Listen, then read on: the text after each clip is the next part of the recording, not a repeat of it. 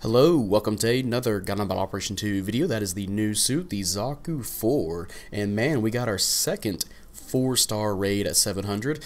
And yeah, there's obviously some questions for it. A lot of people have been asking, well, is this better than EZZ? Is it worse? How does it compete compared to the other raids? And yeah, we'll see if that can be answered. And first of all, I got a match here for you. Might be another match or two. This first match here is me using it in City Ruins solo in a raiding match, and the next match is actually if there's a potentially next match, it's actually going to be my first match with the Zaku 4, which I didn't post after my initial thought, or not initial thoughts, my testing video. So we'll see how that goes. And I don't really use, I keep doing the Tomahawk or the Heat Axe first, although there's some, for some people you might want to use the other melee weapon it has. But yeah, we'll go into the stats here. I already mentioned is a 700 raid, and for stats you have 24 ballistic and beam resistance, you have 31 melee resistance, you have 20 range strength and 50 melee strength, you have 145 movement speed, you have 235 boost speed, you have 85 thruster gauge and 84 turning speed. And then I believe, yeah, here you go for the part slots. You have 22 close range slots, you have 18 medium range slots, and you have 12 long range slots. So yeah, definitely this is going to be a pretty heavy melee suit. Well, at least with the part slots here. And you can see that the melee strength is pretty high on the suit. But you know, you can do some stuff with the range strength as well. So you can do that. And then for resistances, yeah, it's 24, 24, that could be a little bit tough. You definitely want to buff those up. You do have the slots to buff those up. You can definitely get near max melee resistance, which should be pretty helpful for your suit. As you can see, I'm just getting booty blasted by these two, so don't play like me. Just be very obvious with your your axe, which I do a lot this match. So yeah, don't do that, but yeah, you can definitely buff yourself up and help yourself against some of these suits. But yeah, now for your weapons here, which you have quite a few. First of all, we're going to start off with the Zaku 4 IP. Oh, I forgot to mention the full name is actually the Zaku 4 IP, not just the Zaku 4. It stands for Ilia Pazome. I don't know if I pronounced that right. But yeah, you have the Zaku 4 IP beam machine gun, which honestly feels more like a submachine gun. But yeah, that is 450 damage. You have 12 shots, and I believe it takes 6 for every burst fire, and has 300 range. And yeah, it is a very rapid fire weapon. I believe for every burst, yeah, like we mentioned, does 6. It shoots 6 for every burst. I believe it stuns with those 6, but it's very rapid fire. And honestly, I believe you can stun just with that by itself, like very quickly. And it certainly helps when you're using it for accumulation stun with your other weapons. So yeah, it's pretty nice. I don't use it nearly enough as I should be. Especially when trying to get accumulation stuns. Alright, next weapon here is, if we pull it up, that is the Zaku 4 Large Heat Hawk. That is 3,300 damage, and yeah, it is basically a big old Heat Hawk, and I believe it has the same moveset as the Dryson, and unfortunately, well, I actually no, there's no unfortunately for this. This thing can knock people over, no matter the side swing, neutral swing. The down swing is a straight rip of the Dryson as well. You know, the little twirl and end with the axe. It can do a lot of damage if you can connect both those hits. And of course, you do a big chunk of damage with the neutral swing as well, because, you know, 3,300 damage. You know, you can, yeah, you can use this pretty well as a utility. I believe in some of the matches I've been playing, I've been using it to set up for my teammates, knock somebody over, and somebody comes by, and then they can fuck them up while I move on to my next target. You know, so things like that, or maybe high priority targets around, you can knock him down. So there's some uses for having this. Same thing, you know, with the Dryson. All right, next weapon here. So yeah, and it's got a little bit of range, so that's nice. The next weapon here is you have the head beam cannon ×2. That's 1,300 damage, 85% heat rate, and 200 range. But this thing can actually stun people, and you can boost while using it, which is definitely helpful, especially for a lot of people that, you know, this thing has 2 melee weapons. So if you can boost up somebody, stun them, and then go in for a melee attack. Which, you know, as we saw the first melee weapon you have here, yeah, the Heat Hawk, yeah, you can definitely stun somebody, knock them down just like that, you know.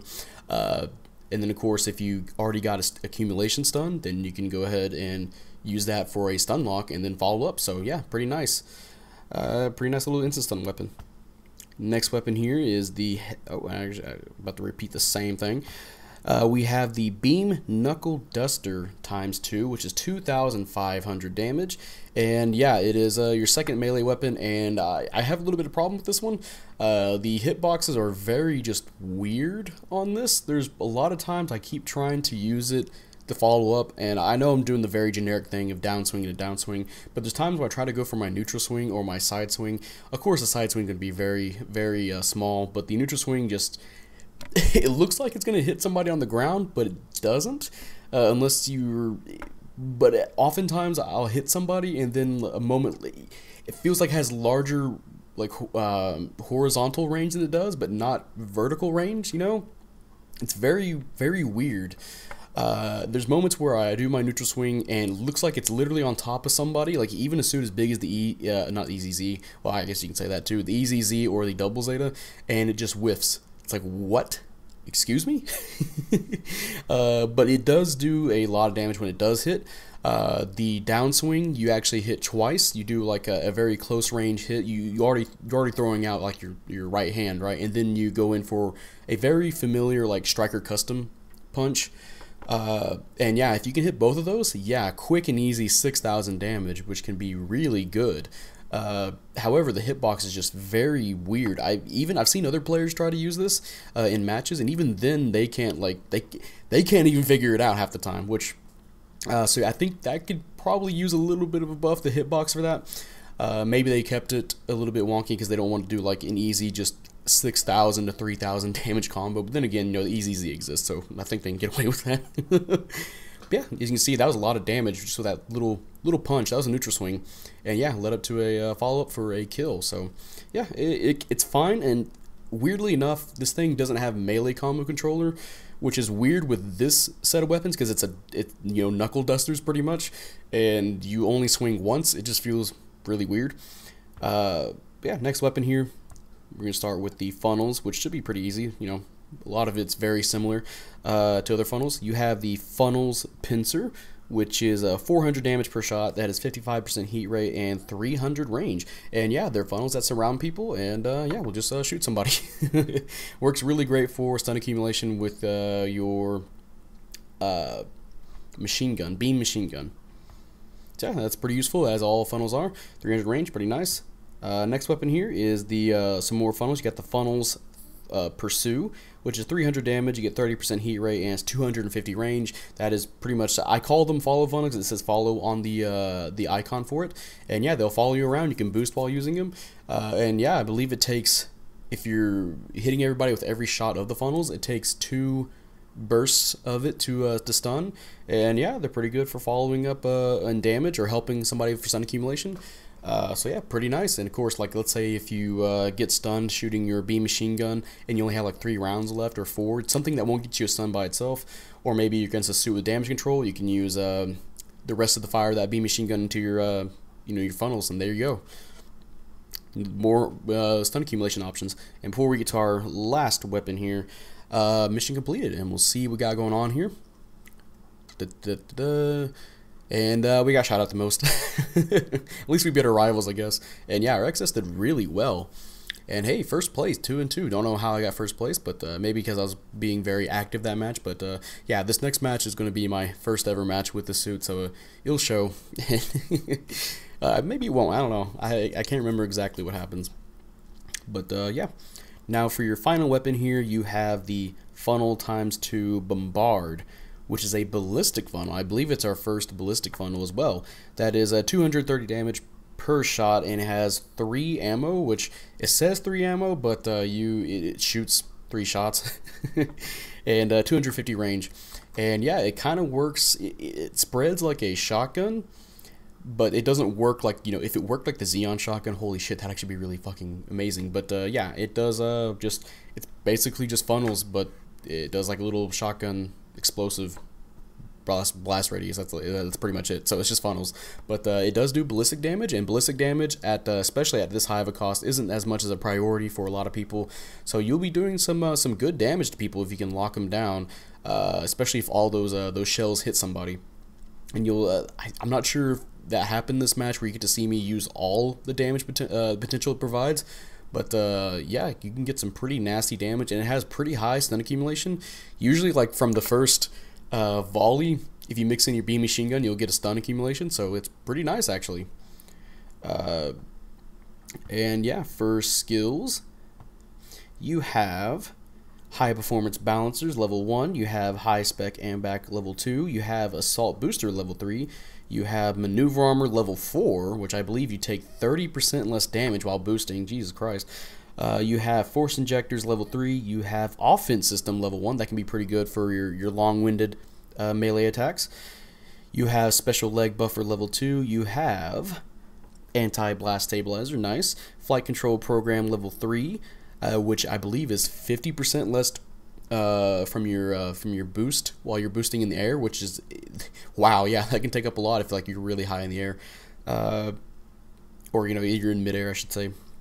You have special right shoulder armor buffer, which is I believe 30%. And including with the special back add-on buffer, I believe that's 30% as well. You have enhanced tackle level 5, which I'm going to be honest, I haven't really seen too many people tackling with this. I'm sure it'll do a lot of damage to supports, but yeah, I think I used it that last match just to see how much damage it would do. It did like 1,000 something to a general, so probably good for last resort, trying to kill a support at the last second, maybe, or maybe adding to a combo to help a teammate. Oh my God, support! I have 10 health left. Jesus Christ. And then you have a double dodge roll, which is actually quite nice.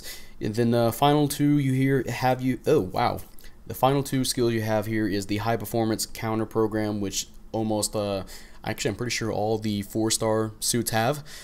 Which if you're at 30% health, you will get a special counter and it'll do a lot more damage. And then finally you have power accelerator level 2. That's when you clash, you can immediately boost out of that clash. Or after the clash animation is done, and then you can continue fighting somebody, which is really good because the thing has 2 melee weapons, so you can get out of one clash and then pull up your other melee weapon and go straight into another, to your other melee to stop somebody, which can be pretty good. And yeah, that is the Zaku for Ilia Pazome, and I gotta say, I don't want to say I'm not too impressed with the suit, because there are some really great functions with the suit. Like, it has really good things. The axe is you can knock somebody over, which can be very valuable at 700, especially because people can die really fast at this cost. So it'd be good to have less people firing at you, and of course it sets up for your team as well. The accumulation stun is really nice on the suit with the funnels to the beam machine gun. Even though this thing has a lot of close range capabilities, honestly, with how it can play, it plays a lot like a mid-range suit, and that can be quite helpful for some engagements in this cost, especially if you have another teammate with you. Yeah, you can do some pretty disgusting things. The level 4 maneuver armor is nice, but this thing, a problem I can see with the suit is that I've been spoiled by the EZZ. The EZZ is quite literally one of the easiest raids you can play, one of the strongest raids you can play, and this thing just can't really compete to the EZZ as far as I've played and I'm aware of. Again, it does have the options. It can do some, like right there, you can do some really gross damage, and especially to even to generals, I should say. But it doesn't have it doesn't have the ability to just keep going like the EZZ. The EZZ, has damage control level 3, and of course when it has biosensor active, it takes even more to stun it. Luckily, it only gets a dodge roll when it gets that biosensor, but yeah, that doesn't stop it from just steamrolling people, even just generals, just easy, snap of a finger. This thing, it has no damage control, it just has the maneuver armor, so you can take instant stuns, but a lot of the suits at this cost have really easy stun accumulations, like the new Gundam, which is quite a common suit. The Sazabi can stun you as well pretty easily.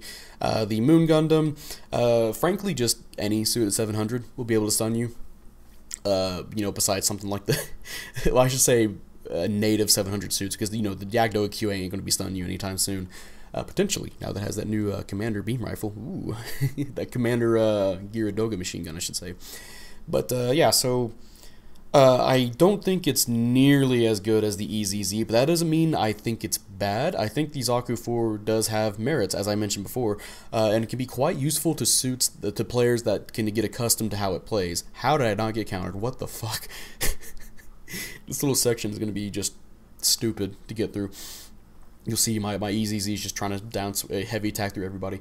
But yeah, so it has merits. It's not going to be for me because, again, like the EZZ, I've been spoiled just rotten with the EZZ. It's a suit that I literally would just play. If I want to play a support, well, actually they buffed the Dagdoll, so I might see how the Dagdoll is now. But I literally just been running the EZZ as my support in matches because it's just that damn good. It's very scary as a raid. The Zaku 4 is not scary to me. The Zaku 4 is very manageable. It's a very manageable suit, while the EZZ is #1 priority in a match. So yeah. So if you don't have a Zaku, if you don't have a 4-star raid, then go ahead and roll for this if you want it, or maybe you can see what else they have coming up for the Springfest. But yeah, that's really gonna wrap up my thoughts on the Zaku 4 IP. And if you guys enjoy this video, leave a like, subscribe if you want. I'd really appreciate it. And you know, type up in the comment section how you feel about the Zaku 4 IP. Do you like it? Do you hate it? Again, I don't think it's a bad suit, but I think the EZZ is just straight up just superior in how it acts in a match, and how quickly people how quick people are, excuse me, to notice how it needs to be taken out just immediately. And that thing, it's very scary. This suit, as I mentioned before, is very manageable in a match.